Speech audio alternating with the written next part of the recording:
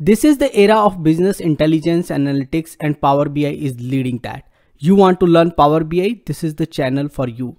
Beginner series 200 plus videos, advanced series 100 plus videos, and if you are absolute beginner, don't know anything in Power BI, then start with 4 live videos. Subscribe to the channel.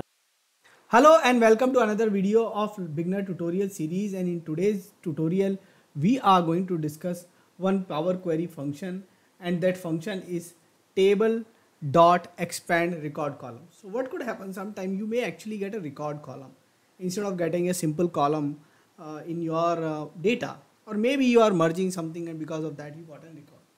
How do we expand that record? The challenge is, how do I expand the record? So that this function is going to do that job. Table.ExpandRecordColumn is going to do that job. So what does it take? So this function takes the table as an argument.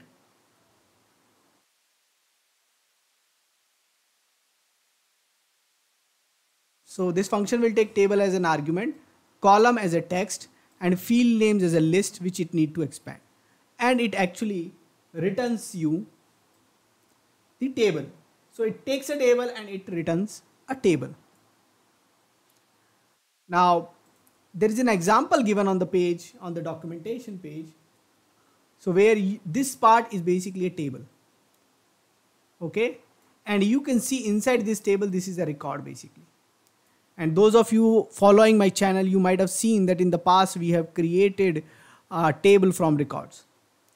Now, if you see this function, the second argument is basically the column name, which is A. And you can see these are matching. And then you can see that, we have given a list of column names. This is the list actually. Angular bracket, you can notice that angular brackets gives us a list. So we are giving a list. So inside that one, we are doing that. So now what we are going to do is we are going to try out this example. We'll try this example and then we'll take our own example also to do that. But this is a very useful function. And in case you get records, now sometimes these kind of data, especially when you are dealing with JSON files, you may get into a situation where when you expanded that JSON, you may actually get a record. And then how do you expand the record?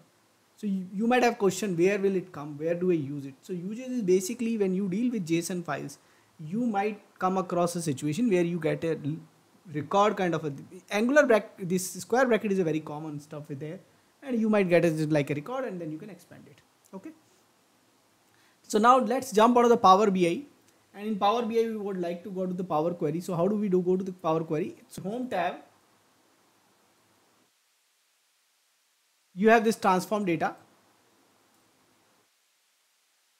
and under the transform data you again have transform data. So click on the transform data and you will reach to the Power Query.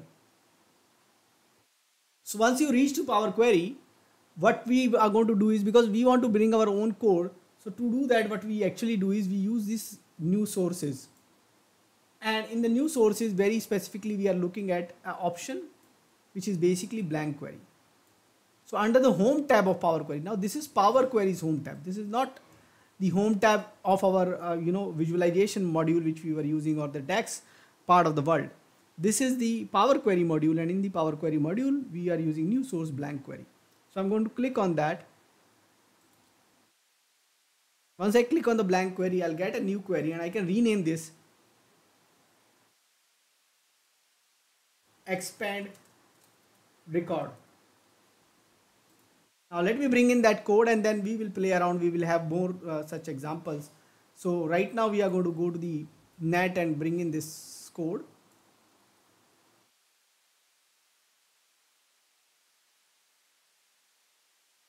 And open, right click, open advanced editor, and in the advanced editor let's paste this code.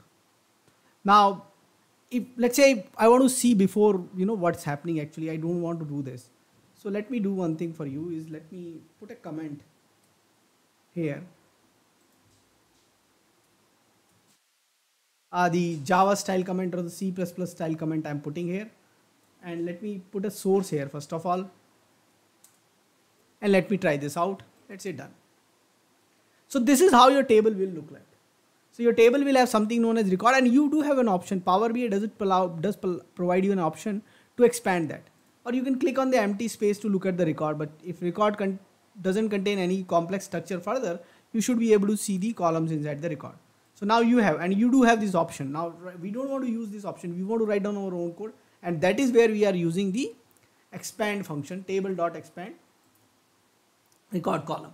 So now we are ready for that. So let's remove this one and now bring in this one. Now I can take it as a next step. If I don't want that, I can actually create a next step, and let's do that. Now you know this code is anyway going to work out. We are taking a working code from there. So let's say next step is expand, and whenever I write down underscore, it means I am writing my own step. So the way to write down the next step is basically we need to close the previous step by giving the comma, and then what we need to do is we need to bring in our function table.expand record column. Then we need to give a table which contains a column with the record. So what is our table right now? Now it is source. Now it is no more the code, it is source. Now what is the column name which contains it? A. So second argument, it is asking for column as a text. And expansion, so expansion is basically angular bracket A, and this is case sensitive, B and CC. So A, B, B, CC. Let me correct the names. Okay.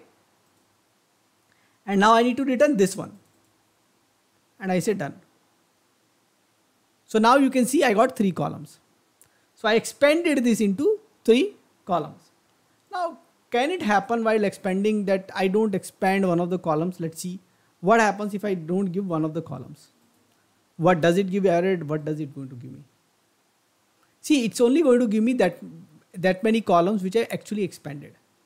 So if I don't want to expand all of them, and that's what also happened, you might have seen in Power Query, when we try to expand certain tables or certain records, we can select the number of columns which we would actually like to keep. Okay, so this is what we got now. Okay, so now we got our table with the records and we are able to expand it. So you have to go ahead and try this out, and do let me know what else you want me to try in this particular series. Thanks for watching this video. Thank you. Keep watching, keep asking questions in comments, subscribe to my channel and press the bell icon so that you can get notification for new videos. Thank you.